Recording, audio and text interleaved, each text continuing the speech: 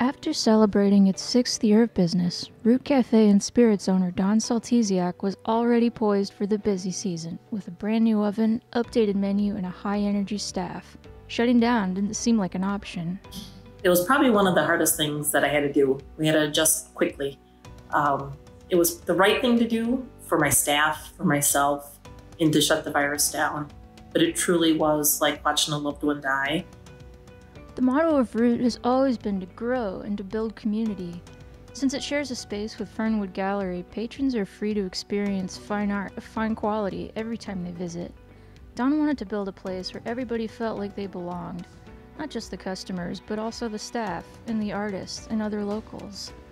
We have continued to grow with no signs of stopping, and embrace the new changes. We're offering takeout exclusively, and taking every measure possible to protect everybody. We had to adjust many of our procedures, create new protocols, build new things for everybody's safety, and figure out new ways and new menu. It's a challenge. These are difficult and unprecedented times, and we are all working through the changes the best way that we can.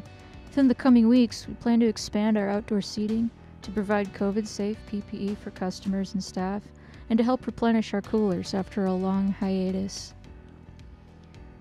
When you donate to Root, you are also supporting over 100 local artisans and craftsmen. It is so important to us to remain vital to the community and to continue to do what we do best. Thank you for watching, and we hope to serve you someday soon.